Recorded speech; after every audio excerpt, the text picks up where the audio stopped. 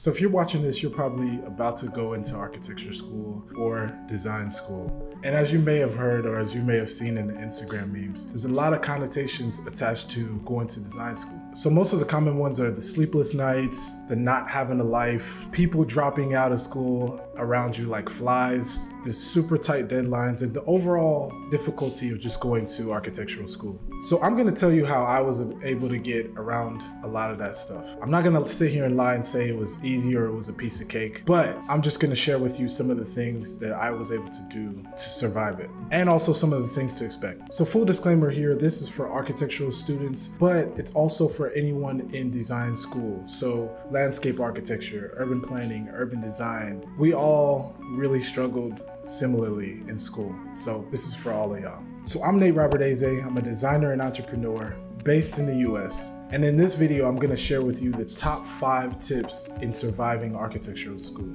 So let's talk about how the beard is coming in full effect, man.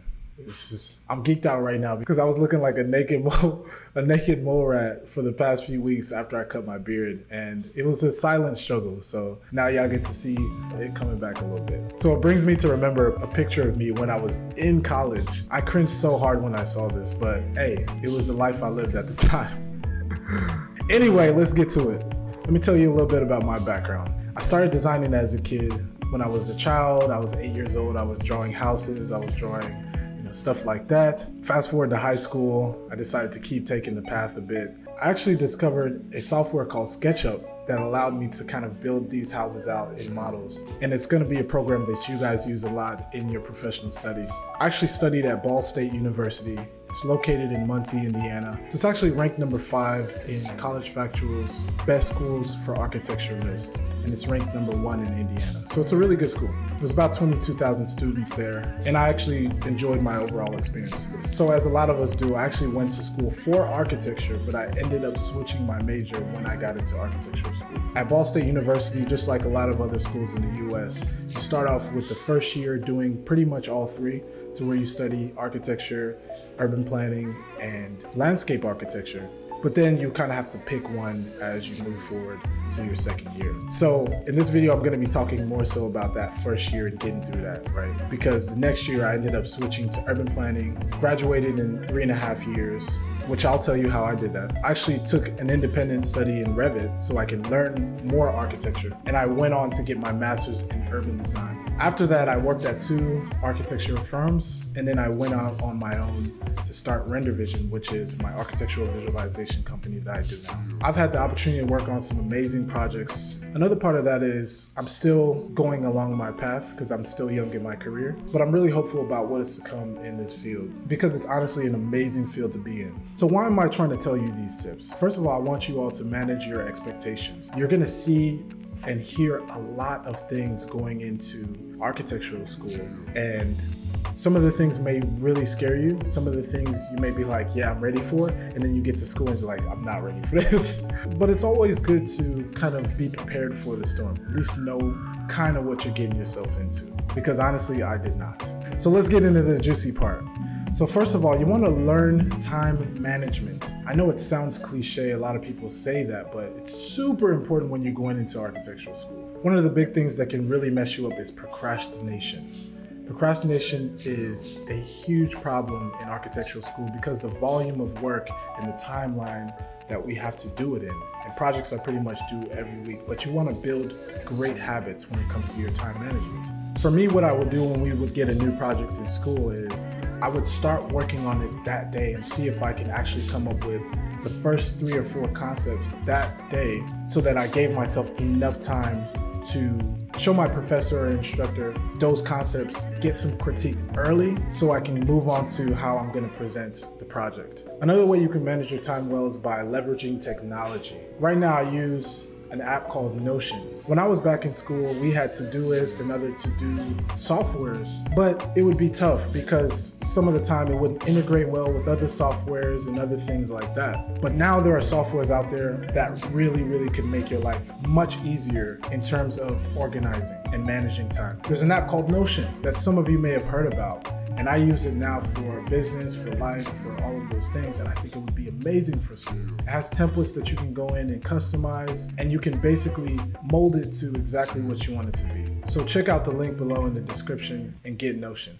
So number 2, you want to build a relationship with your instructors as much as you can. Now, there are going to be the instructors that you really just are not cool with. You're just not too fond of. And obviously you don't want to hate anyone or, have a bad rapport with any of your instructors. That's just a bad idea. But there are going to be the ones that you favor, and there are going to be the ones that favor you. And that's going to turn into real favor in terms of you getting through school. A lot of people ask how. How do you build connections with people that are older than you, people that have more experience than you? Honestly, I think it's quite simple. Just be interested in them as much as they're interested in you. They have a journey, they have a life, they have things they care about. If you ask them about those things and you're genuinely interested in how they got there and where they're going to favor you.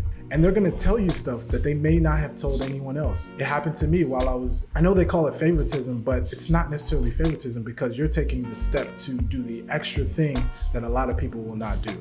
You gotta understand that your professors are people too. You wanna ask them questions. You wanna help them inside of class and outside of class. And that stuff goes a long way. I actually did it while I was in school. I'll tell you a small story. When I was in my 3rd year, I got pretty close to the dean. And I did exactly what I was telling you because I was genuinely interested about how he got where he is and his process and his well-being as a person. And so he was the one who actually helped me and told me how I could actually graduate early. He was the one who told me how I could take an independent study and study Revit while I was in school so I would be more prepared for the marketplace. And then eventually he was able to meet my family and we still have a connection now. That's what I mean when I say build connection with instructors, because it really, really goes a long way. Number 3, you want to run your own race. You really don't want to compare yourself with others. In architecture and design, there's a lot of comparison. There's a lot of opinion, and you really don't want to get too caught up in that, especially early on, because it might knock you out of the game early, and it's tough to bounce back at that point. When I went to school, immediately when I walked into the doors of the College of Architecture and Planning at Ball State, I saw all of these projects and these things on the walls and these beautiful renderings and these briefs and narratives and all of these models and all of those things like that. And I was immediately intimidated because I thought to myself, how do I get from where I am right now mentally to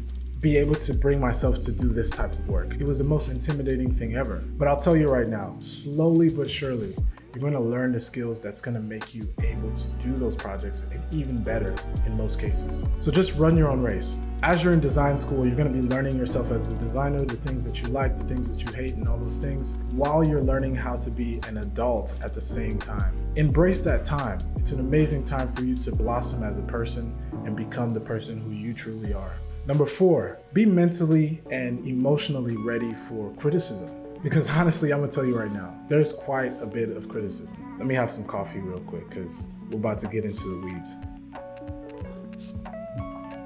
So whenever you present your work, there are going to be instructors and other students who are older than you who come in and say, hey, I like your work because of this. I didn't like this part. I hated this part. You need to start over. They're gonna draw all over your work. They're gonna break the model that you used the whole night and stayed the whole night up to create. It's gonna get brutal at times, but you have to be mentally ready for that. You have to be able to not take any of that stuff personal because it's not personal. And you have to find ways to detach yourself away from your work. And it's not just like that in school, it's just like that in the real world. So it's better to build that habit now. Like I said, architecture and design is very subjective and it's very opinionated. If someone has a style, they're going to stick to that style because they like that style. If your style isn't the same, it's not that it's bad, it's just that they didn't like it. So just understand that. Use criticism to your advantage. Use it to actually build your skills and use it to become a better designer. So number 5, yes, you're gonna have a busy schedule. Yes, you're gonna have sleepless nights. Yes, you're gonna have tight deadlines, but make sure to take care of you at the end of the day. But don't beat yourself up sometimes when you get very encompassed in your work and you're not able to step away and do something for yourself. Because it happens to all of us, and it even happens to me right now. I'm still trying to learn that whole balance thing. But it is something you have to keep in mind, and I wish someone would have told me that while I was in school so I can start building those habits back then. So eating healthy food, getting 7 or 8 hours of sleep at night, taking vitamins, exercising. I remember when I was in school, I used to go play basketball right after studio at most times. And it was something I really, really enjoyed. So it didn't necessarily feel like I was doing vigorous exercises. Another thing that I did to get more sleep was I would leave studio, let's say on a Friday night, I would leave studio at a reasonable time when we had a project due on Monday. And then I would actually come in on Saturday morning and Sunday morning to work on the project. That's something that really nobody else was doing. I was usually in there by myself, but it helped me to balance my time out more and have time later in the day on Saturday and on Sunday to do things for me. This stuff is super vital, so make sure you take notes. So bonus tip, I know y'all thought I was done. Hold on, wait a minute. Y'all thought I was finished? I still don't know the hell of the song. Anyway, so you wanna find out what you offer to the studio, and I'll explain what I mean. So you're gonna have a studio with many different people, many different backgrounds, many different skill sets that all come together and work on projects. And sometimes you work on projects together as a group. You want to have that thing that you bring to the table that people know that they can come to you for. Honestly, it's probably gonna come from something you liked before you got to school. And it's probably going to inform what you end up doing in your career after school.